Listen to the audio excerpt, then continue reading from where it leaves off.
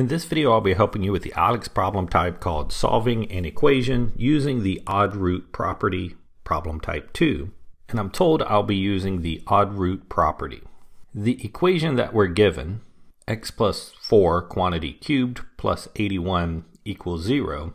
To solve, we're going to isolate the x. And to start, I can subtract the 81 from both sides, canceling on the left. Leaves me the x plus 4 cubed equals a negative 81.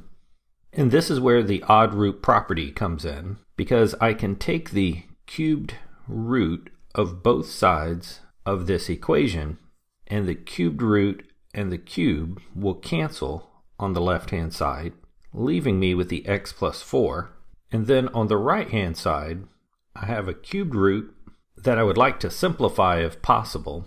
And to do so, I can rewrite negative 81 as negative 27 times 3.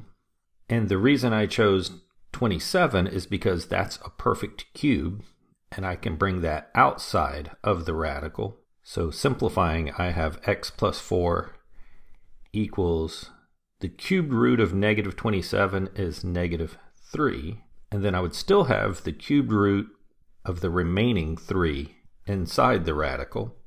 And then lastly, to solve for x, I would subtract 4 from both sides. Canceling on the left, I now have the x isolated. And on the right-hand side, these are not like terms, but I can write that minus 4 first, and then minus a 3, cubed roots of 3.